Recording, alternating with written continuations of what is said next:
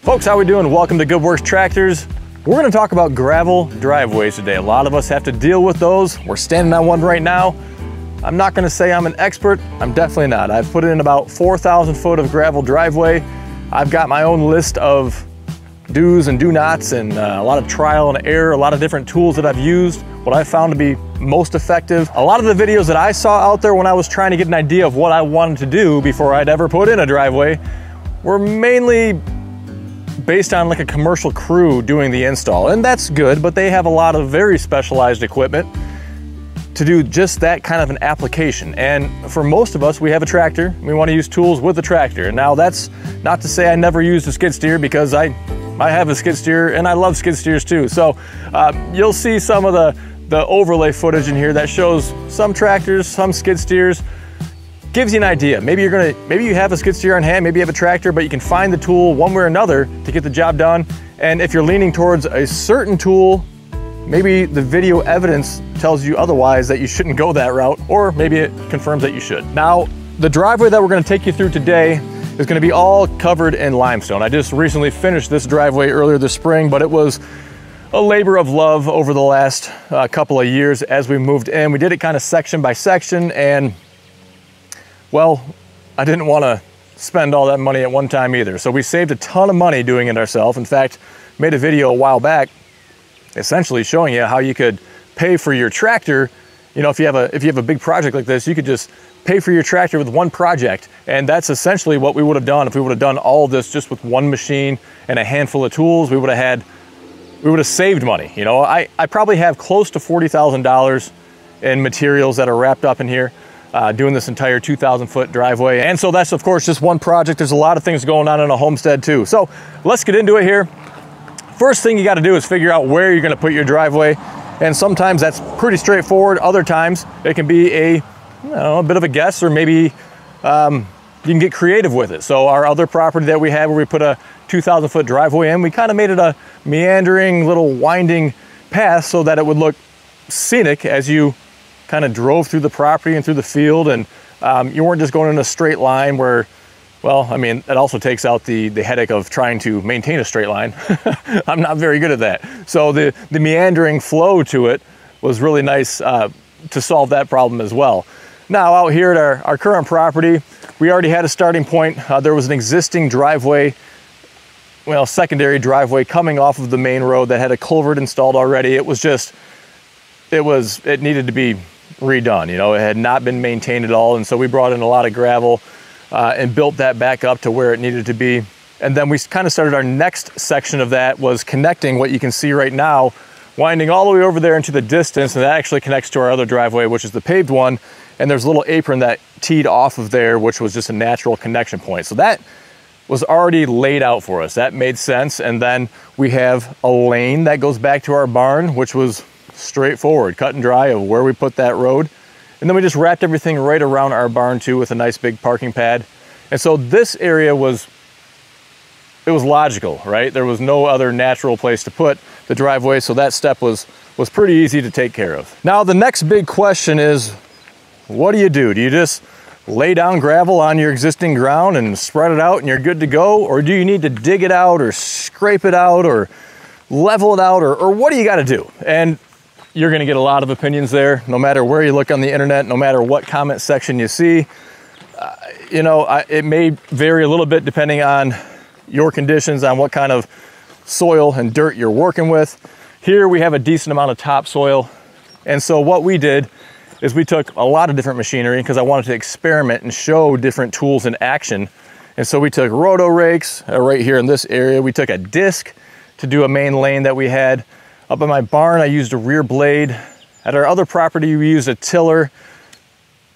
We used a bucket on a skid steer, maybe other tools as well. We used a whole variety, and what I found works best for me is using a tiller. And the reason that is, on a tractor, okay, is that tiller goes down maybe on the first pass 3-4 inches. A lot of tillers will go down 7 or 8 inches.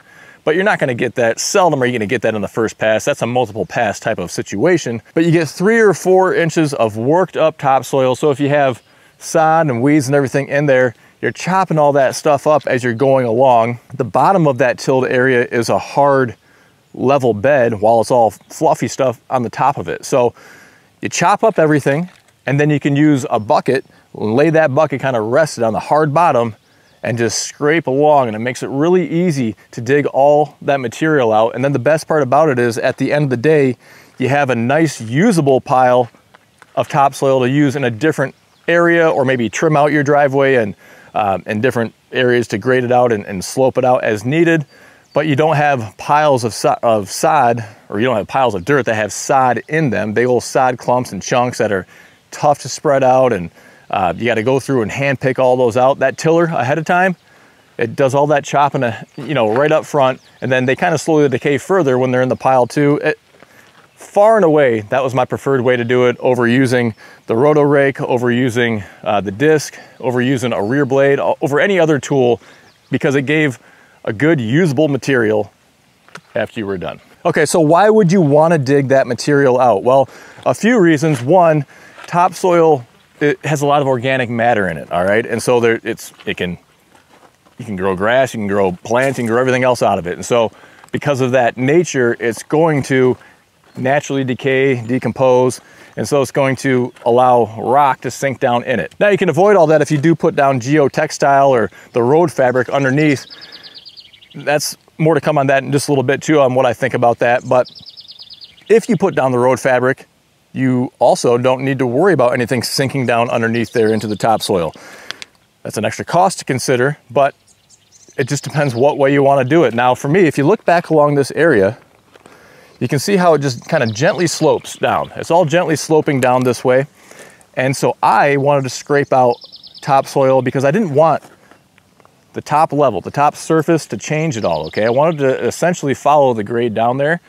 And so I needed to strip dirt out so that I could refill with gravel, maintain that slope so that water didn't pool up on the high side here and then start to cause washouts and ruts and everything going across there. And as you can see, this has worked out really well. The rain and everything just flows right across. It doesn't cause any issues. There's no washouts or ruts here at all to worry about. And so you got to think about all the stuff with your terrain and what's going on with it and how you want to work with it. It's a lot easier to work with what you got than try to completely change it and work against it.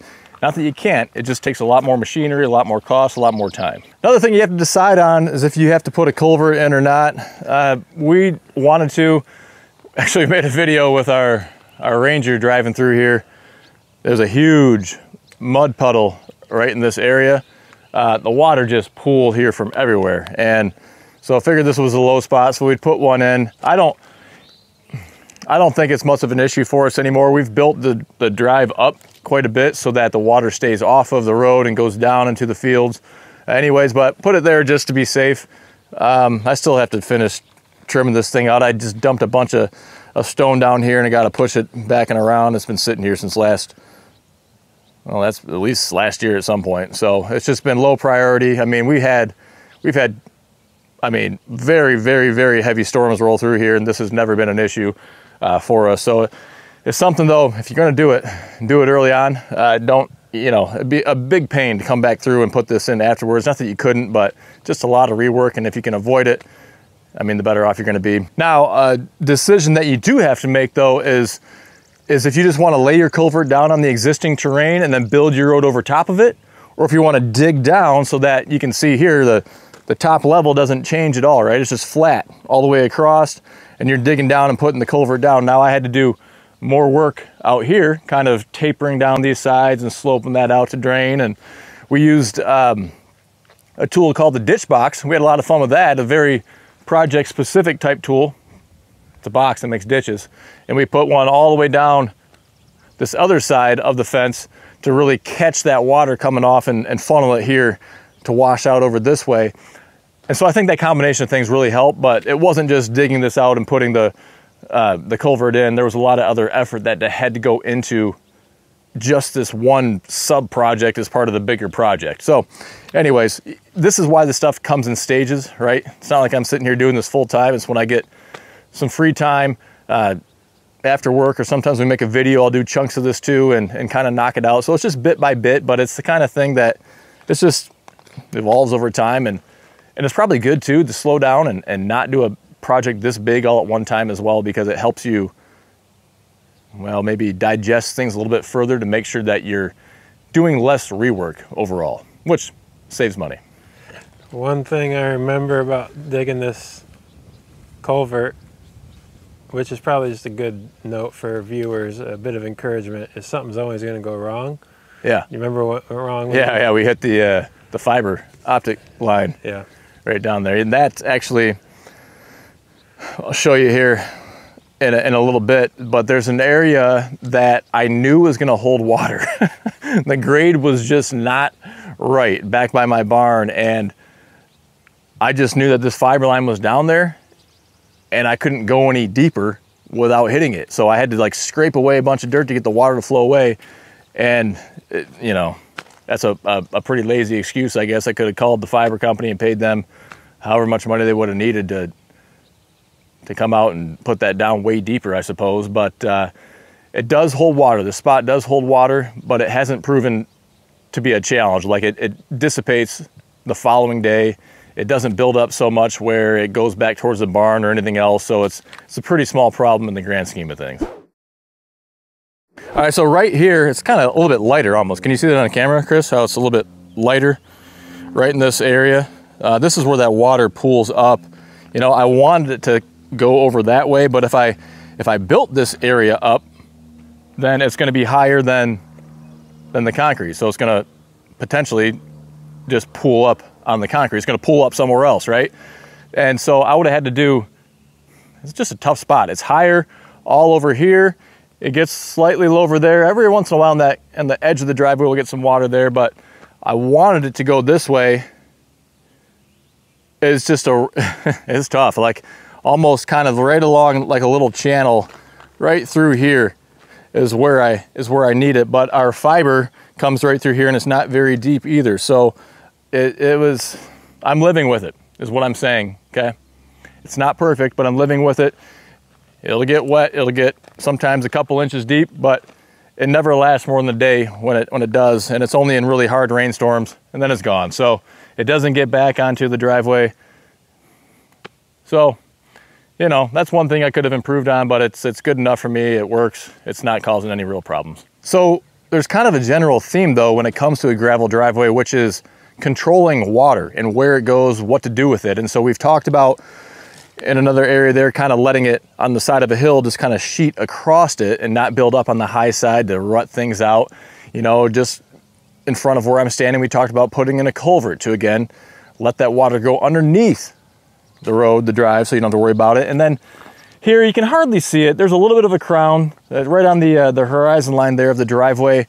But the idea being, if you're on a pretty flat area like this, then put a little hump, a little bit higher in the middle, so that if water does, if it's coming down hard, it's kind of just going off like an umbrella off to each side there. And I will say in this area, I have taken most of the crown out. The reason that I've taken most of the crown out is snow removal, okay? So it's a lot easier to clear snow on a pretty flat driveway compared to a driveway that has that crown in it, where you're either inadvertently scraping off the top of that crown with your pusher or your plow or your blower, whatever it is, and then leaving too much snow kind of over here. It's just, sometimes you don't know until you do it, but it's just easier to not have much of a crown. And I don't think you need much of a crown really. If it's really exaggerated, then they can almost at certain times be hard to drive on, depending on the machines that you're using on there. So the flatter you can make it with a little bit of a crown so that it's not inverted, right? Not like a bowl and collecting water in the middle, but just slowly tapering off towards the edges is gonna make a big difference.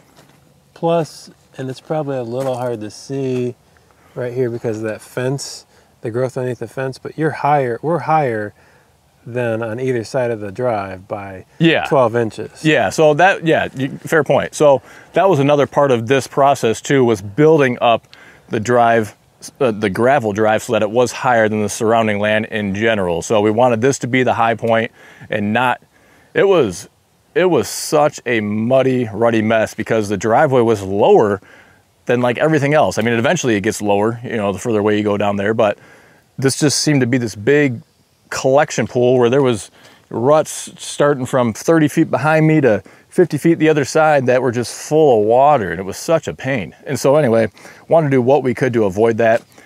Now gravel's not cheap though. So what we did at Richland property that we used to have is we put down 22A. So it was, had a lot more clay content in it, but it was a lot cheaper material and to kind of build up a base.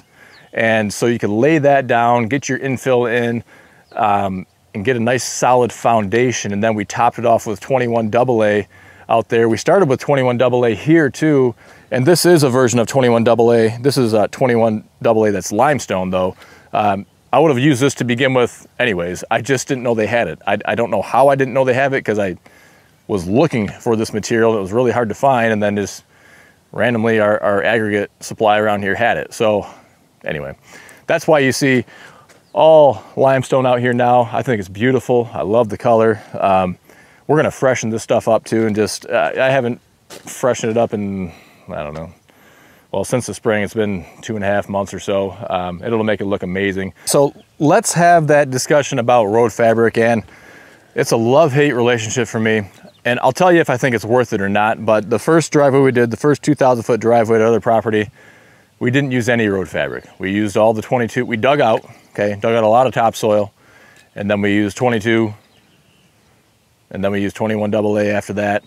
And then, you know, kind of moved direction. We moved out here, kind of abandoned that property, so to speak, and actually just recently sold it.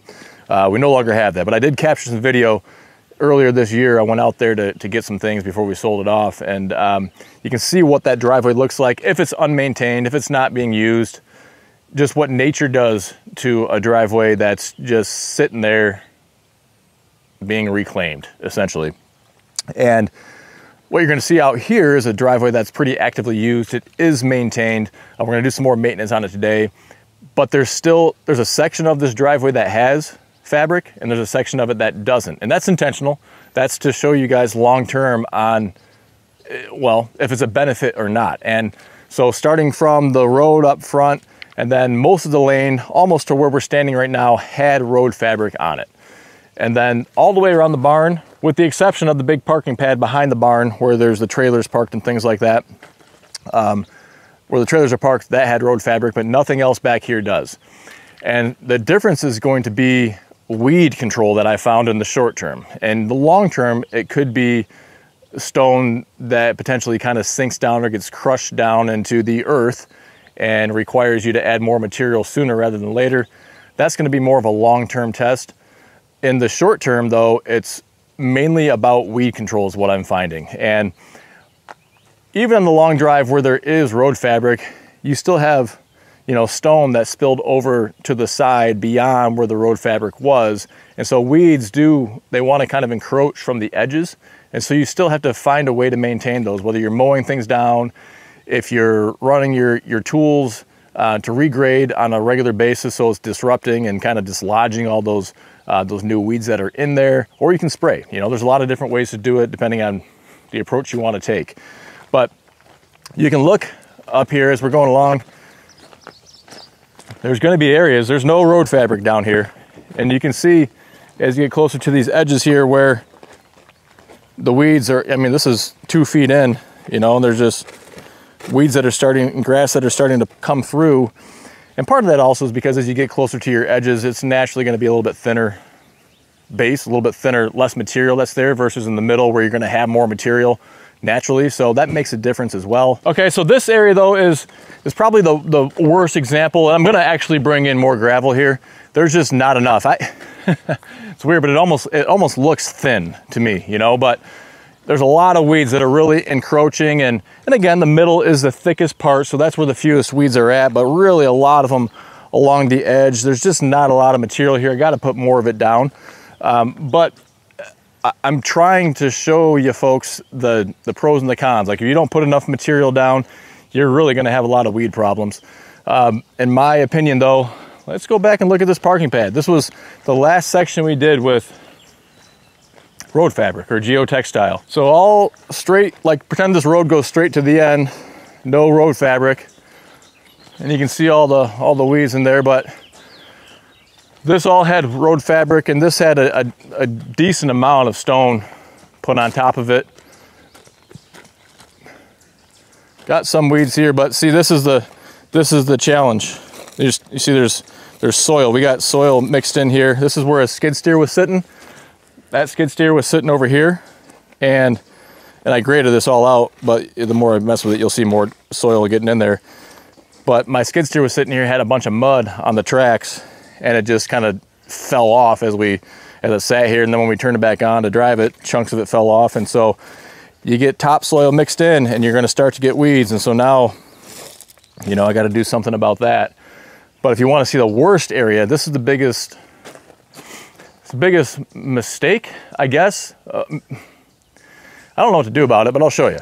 So here's our parking pads that we put in for all of our attachments. I still really love this, but what do you see? If you look close, you see weeds through all of this stuff, all along here. So the problem is the fact that you use all these tools, a lot of them get dirt, topsoil on them, and when you move them around, set them back down, whatever it is, you got clumps and chunks of topsoil, kind of like where I showed you where the skid steer was at. Then nature does its thing. There's seeds in the topsoil, and it just starts germinating stuff basically everywhere.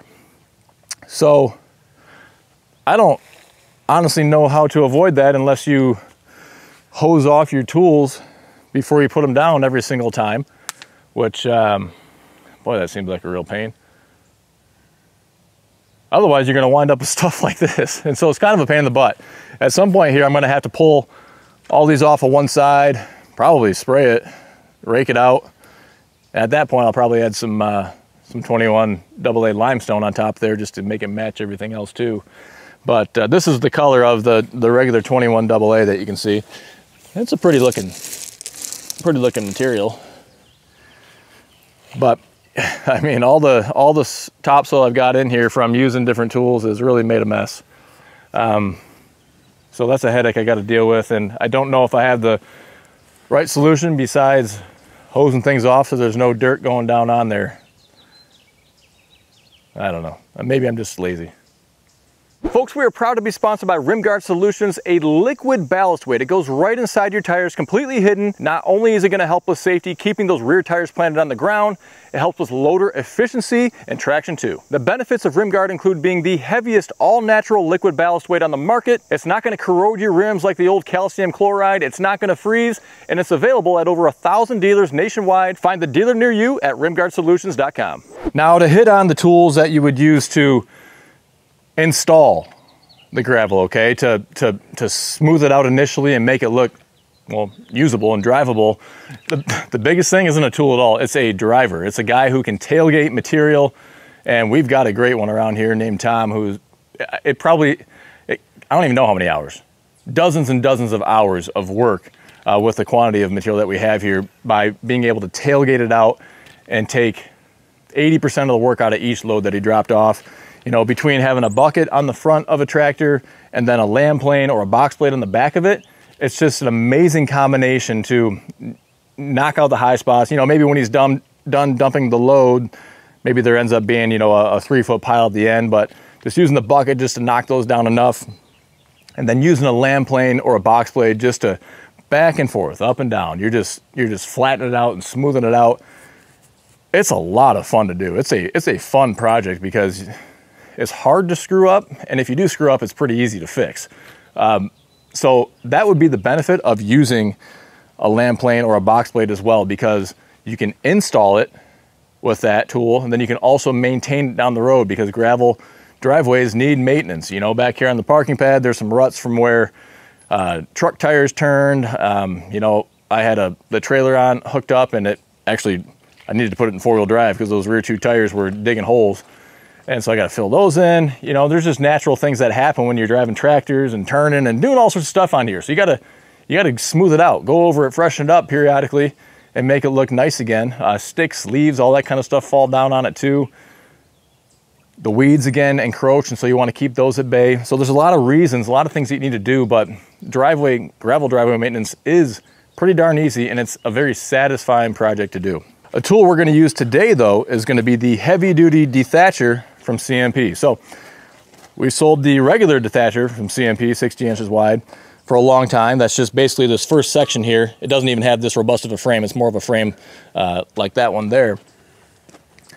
And worked with moderate success, okay? It's not gonna do any kind of a heavy grade at all, but I've used this one out here a little bit playing around with it, and it is stinking awesome. So this is gonna be great for driveway grading. That's right, driveway grading. Actually detaching your lawn, grading dirt. Like we've got some skid steer stuff that I chunked up here in between getting attachments, so we'll smooth that back out. The lawn prep for seeding in the fall. It's just, this thing is so handy to have. I let our store manager, Tyler, borrow this too, so he could try it out and see what he thought about it, and he loved it as well. But it's still less aggressive than a landscape rake, so you can still use it on your lawn. But you know, you can do leaf collection with it, pile those things up, trail maintenance. It's just so handy to have. I can't even, it's one of the most, I did not think this was gonna be an awesome tool. I honestly did. When I got it, when CMP said that they came out with this version of it, I didn't think I was really gonna like it that much. And since I've used it, I honestly can't believe how awesome it is. So anyway, we're gonna use it today. We are going to freshen up our driveway, make it look nice again. And that'll be our maintenance for the next couple of months. I'll probably do it one more time in the fall, probably like September. So we still have maybe 2 months for everything to get packed back down and settle in place before winter comes. I don't like to have a lot of fresh gravel before winter that can easily get scooped up and plowed away. I want it to be pretty firm and solid and in place. And that'll be it. Now, 2 final closing thoughts here for you. 1, I owe you an answer on road fabric, if it's worth it or not. In my opinion, it is worth it. You know, we showed you a video of me snagging the road fabric back there with the landscape rake. And it is a headache if you do. But in the long run, the benefit of it, the lack of weeds in the short term is great. And I think the cost savings of not having the gravel sink down and having to add more of it on a more frequent basis is gonna be a benefit as well. And so it's just gonna require less maintenance over time.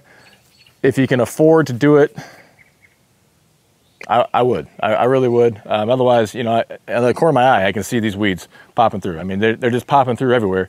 And I've got a lot of material here, a lot of gravel here, and they're still coming through. So it's just an annoyance. That's my take on it. So the other thing that I want to talk about, this has come up. I've never used a compactor. I've never rented a compactor to compact the gravel down after I put it in. I've kind of let nature do its thing and time do its thing after we've driven over it. And also, when our dump truck driver would come through, you know, we'd have the loads smoothed out, and so he was driving a full and then unloaded empty dump truck back and forth down this thing multiple times as well, and so that really helped to compact the gravel into place. So I haven't found a need to rent a compactor. I don't know, maybe some of you folks out there would. I am not a professional. This is not, I don't do this every day. I don't think it's complete rocket science. I think this turned out pretty good. Chris, do you think this looks pretty good? I think it's fantastic. I remember some mushy parts when we were driving in initially, but that settled down over time. Yeah. And then I'm just thinking, you're not driving 55 miles an hour. It's not a country road. No. It's a driveway. So yeah. I think that's an unnecessary expense from at least the experience we had at Richland and here. Good point. Yeah. Well, good. Yeah. So, I mean, honestly, I think this is one of the projects I'm most proud of that I've accomplished on my own with my own equipment. And again, the labor savings of being able to do it yourself, sure, that's a trade-off too. Your time doing this versus something else, but it's like stress relief, it's satisfaction, it's just enjoyment. So it depends on how you want to look at it that way.